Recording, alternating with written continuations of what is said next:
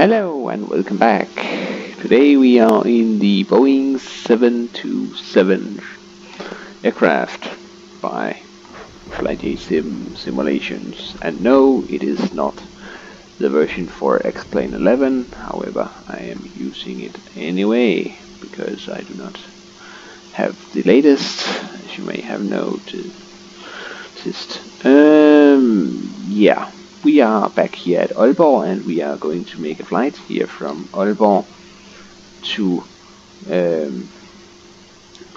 Copenhagen Airport in our nice aircraft. I'm using an GPS here as the nav source, and I just entered the flight plan. It is a flight to Copenhagen Airport. I could try to select the procedure arrival. It might be just be 1 November or Mike. I can't remember it. Let's see here. Let's see it. It is this one, loading it, and then we can say direct when we get airborne, and then we will be flying the main route towards Copenhagen Airport. The approach is not required as such. We can go in, and of course if we have entered something that we do not want, you can always go into the flight plan and press the menu, and then you can delete the approach if that's what you want to, and that's what we want to do in this particular case. You can see, so I can go in there, menu, and delete the approach. Here we go. Now it's just the main star for the arrival into Copenhagen Airport. So now we are ready, and we can depart. When we get airborne, we can press the button and then it flies us directly to the first waypoint. That's the easiest way for us to do this, and basically also in reality what they are often doing. Okay, but since we are in an airliner, I will demonstrate my pushback plugin here that we can use in order to push the aircraft. And it's very handy because we're using the aircraft's own axis, so it's not limited to anything.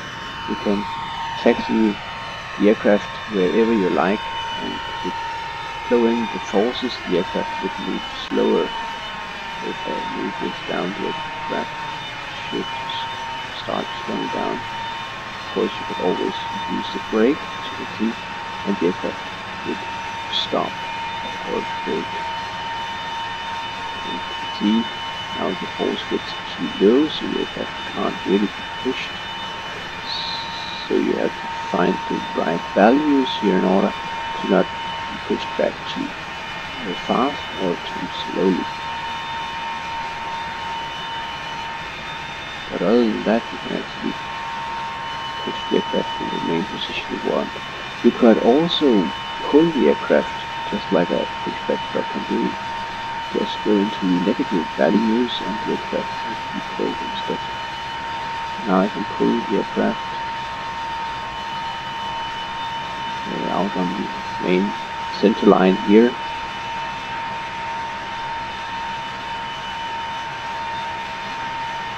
And since we are in an airliner, we could also switch on my small filler projects. There we go. So now it actually works as it should.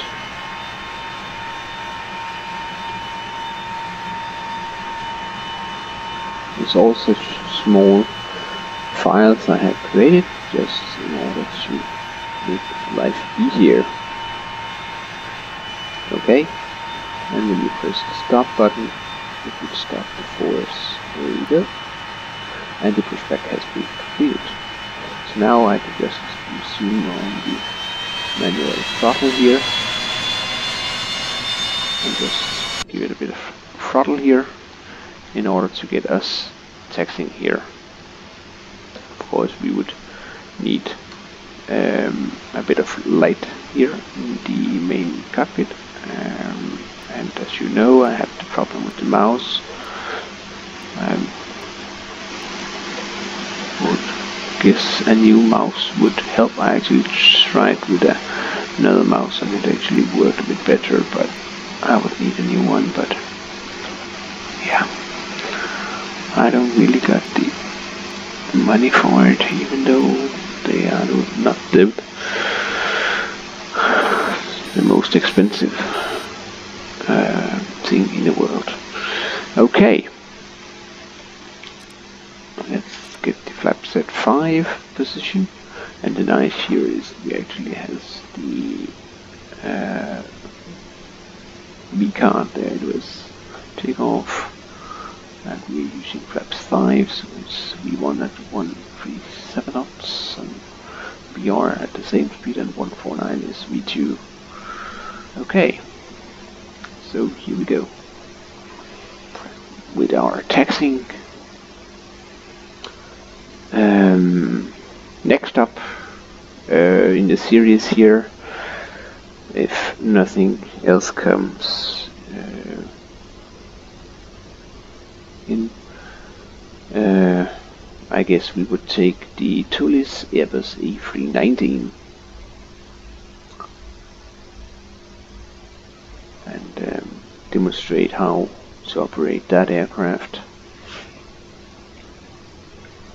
as I really want to demonstrate a few different aircrafts here, even though of course I tend to demonstrate those aircraft I like the most.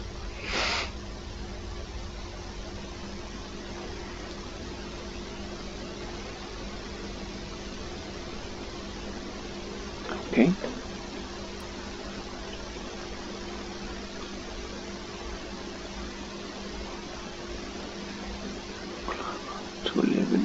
To 13,000 feet for our main cruise and set it for the GPS source.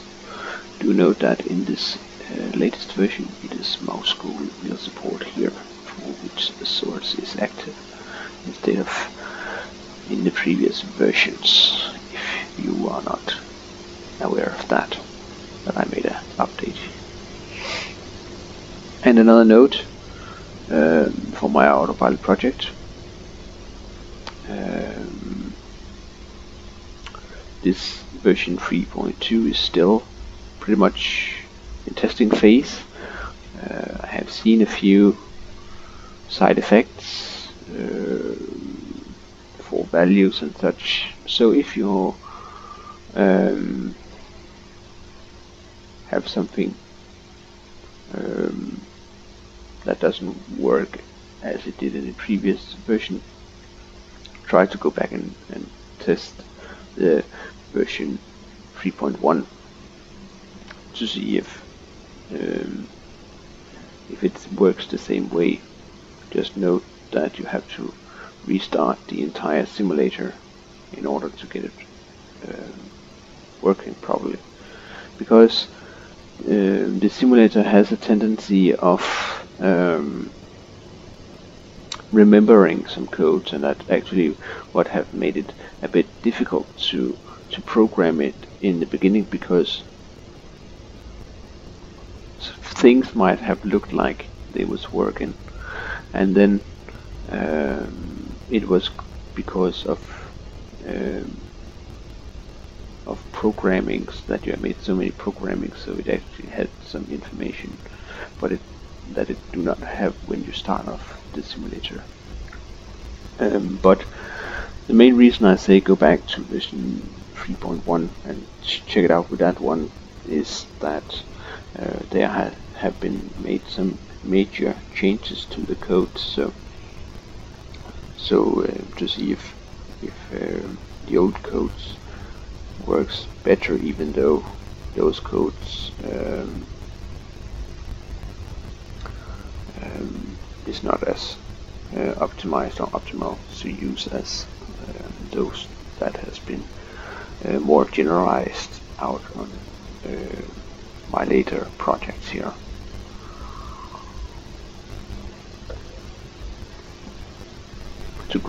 To create a new standard, or a newer standard, I should say, than what we have seen in the past. Because of course the codings is more or less the same standards I have been using. It's just that there has been some code optimizations that I have tried to get updated across a few projects.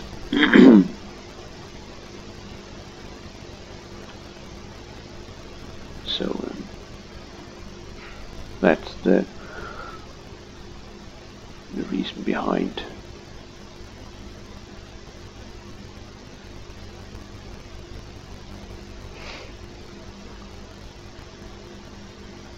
Okay,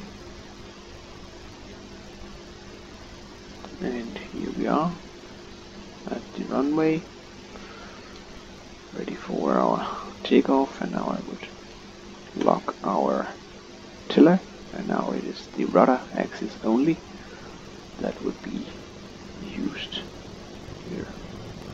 Okay, and here we go. Thrust are set.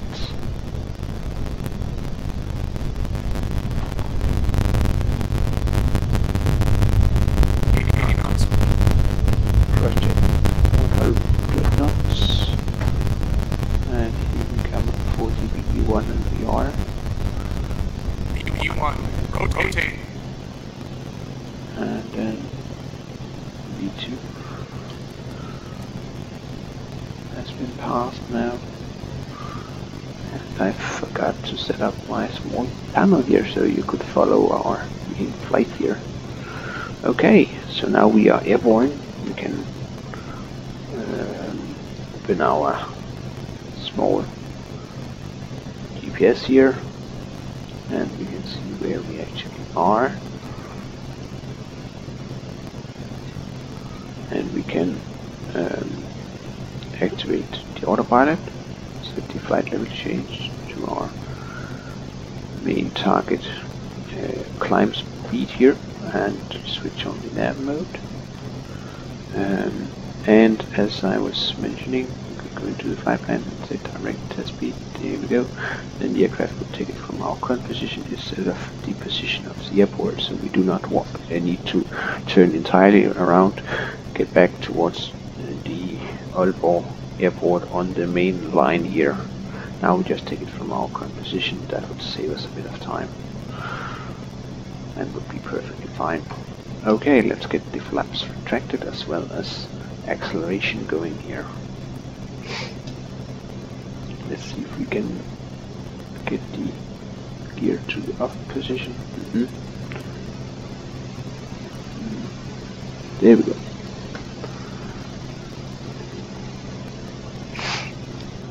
Then let's keep the acceleration going here. Okay, have a look here from the wing. So we are getting through the clouds here. And now we are just on our way towards Copenhagen Airport.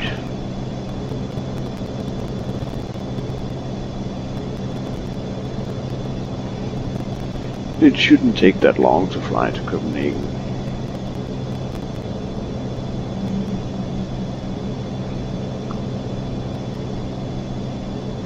And you can see the main flight path here. Air traffic control could set us direct to Trano, as they like to do sometimes. It's pretty easy just to to mark the main waypoint and then press direct, because then it will just erase the rest and then go from there.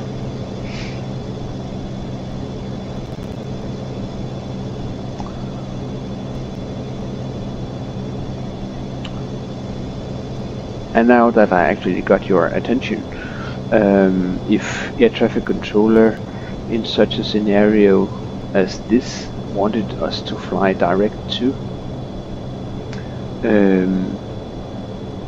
let's say Tesby, again, due to traffic they want just to fly direct Tesby, well, it's important that you do not just press direct button and then enter it, because then it would erase the whole flight plan. You need to enter it right here into the main flight plan. That's very important that we do that, else we would erase the whole flight plan.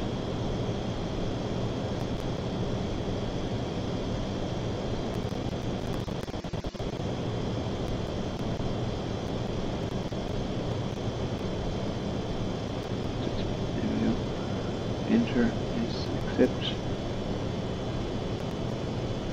and then you can go in and say flight plan and direct to yes, and then it would draw the line and the aircraft would fly. Else the aircraft seems to can't really find the right course to intercept the main waypoint,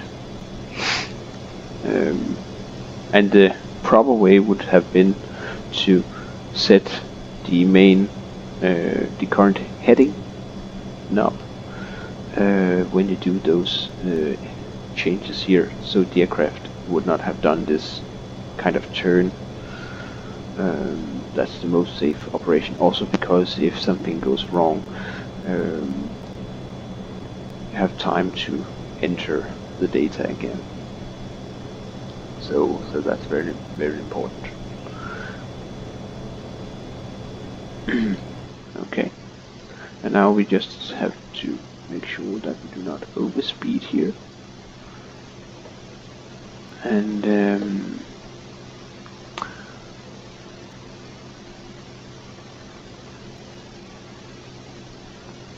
we got a little cheating method, however. We need to maintain the engines, because else we could get into problems, and right now I actually see a problem here. Not sure if you actually has noticed it, but we do not have any readings from the second and the third engine.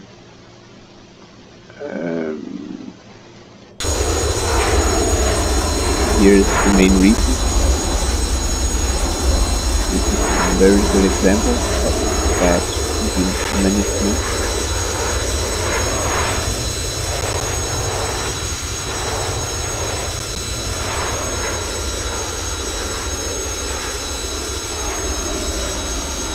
We caught fire on all three engines.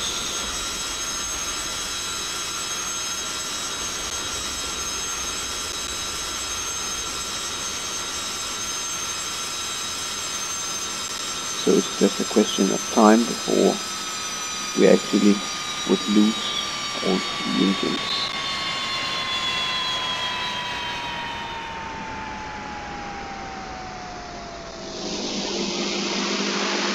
And there we actually go. We lost all three engines. And now we just, it's a big floating plane.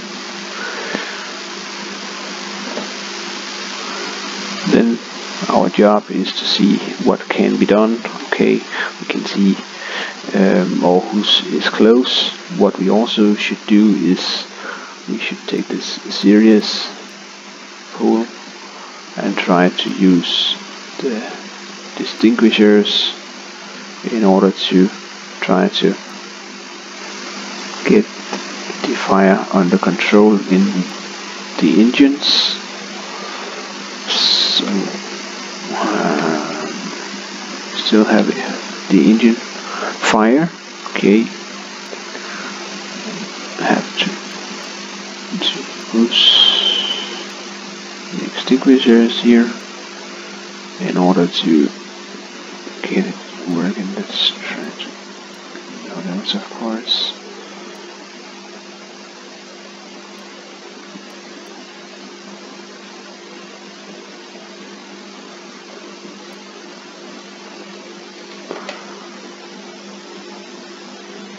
The third engine is out. However, engine 1 and 2 is still on fire.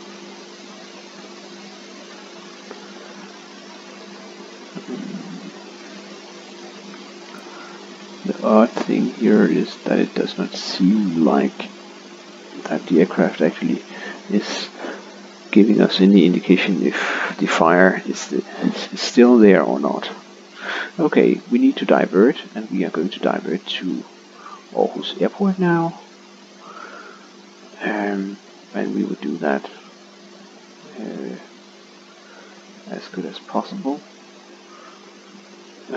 However, it's just a question of time before we actually run out of electricity in reality, and our GPS would actually be switched off. So right now it would be the good old school way of flying.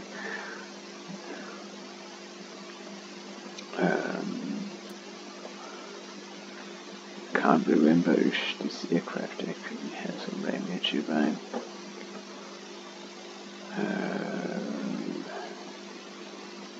I mean, it is more in the old school,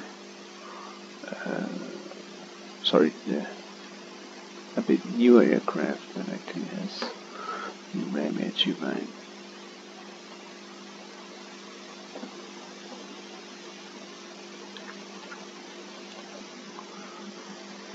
But in reality it would be automatically deployed, the Ramia turbine.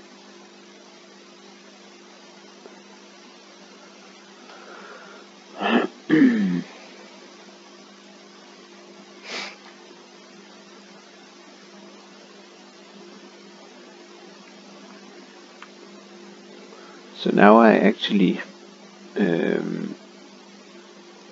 demonstrated to you how important it is that you make correct engine management for this particular aircraft, as you will try those engines.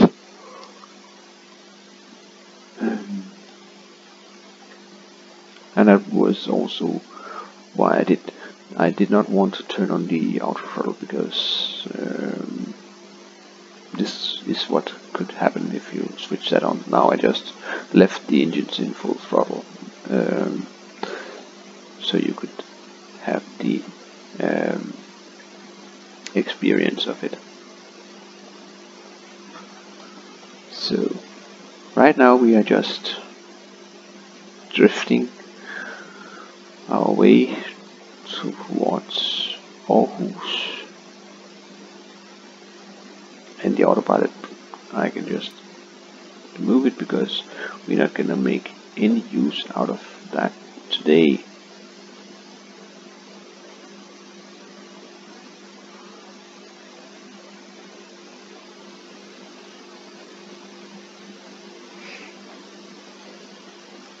And now we are close to Aarhus Airport, so we could actually get lower now.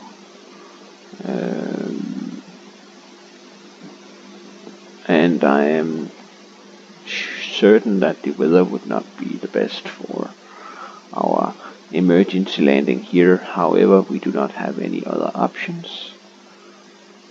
So this is actually what we are trying to do. As we will try to do our best here in order to make a safe landing here into Aarhus Airport.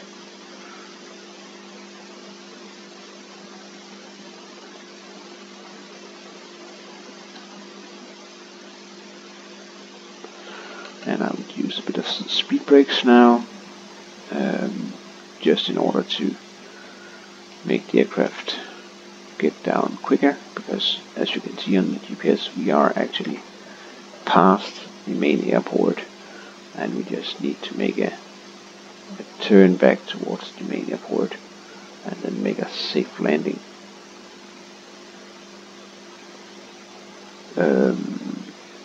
Now I don't have the main manual of the aircraft, as there are of course given procedures for landing it this way, because the aircraft gets more and more heavy. Right now you can't see it, but in fact the aircraft does not turn that quickly anymore, as the airspeed drops as well, of course. And since I do not have air traffic controller, I have to use the GPS in order to try to make sense, see where we actually are, more or less. Okay. And I really would like the aircraft to be turned around right now. I know that we are in a steep turn here.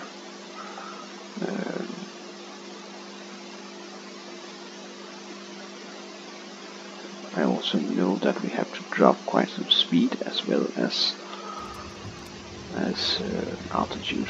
Now I lowered the landing gear. I know it's a bit early, however, then I do not need the spoilers deployed in order to land, because right now we have a nice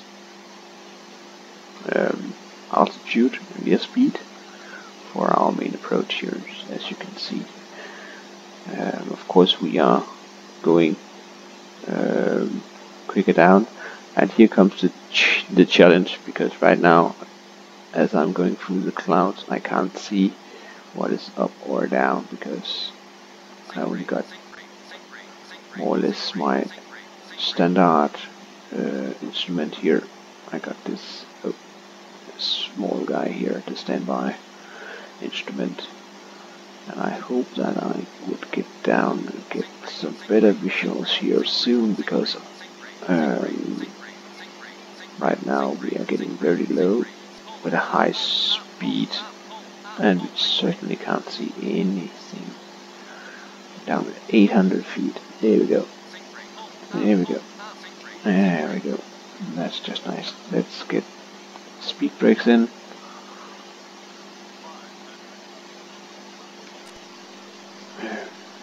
And as you can see, it is very slowly extending the flaps. And I have also to be very careful that I do not deploy the flaps too much, as then we would slow down too quickly. And now I have lowered the speed brakes again in order not to get too low. As you can see, we are a bit low. We need to make it to the runway at least. And right now you can see how we are slowing down, as we do not have any forward throttle here. So here we go, and we are trying to get the aircraft safely down here. There we go. And it's just on with the brakes.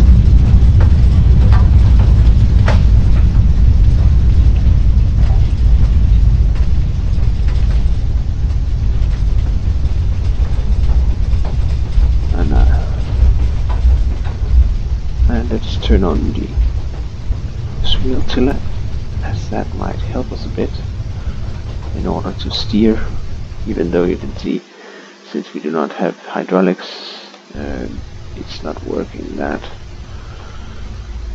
way as we would expect, and that's why I really want the aircraft to stop right now. But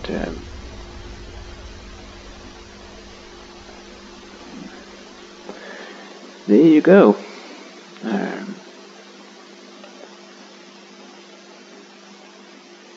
a safe landing here at Aarhus Airport.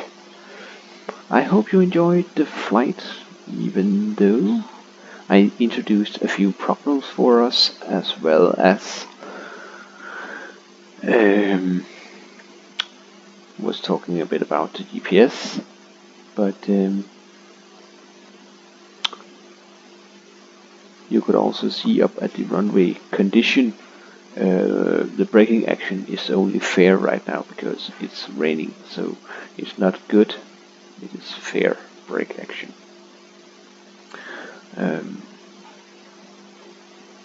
It wasn't a pretty landing, however we got safely on the ground and we can walk away from it, and that's the main part. But thank you for watching and hope to see you again soon. Bye bye.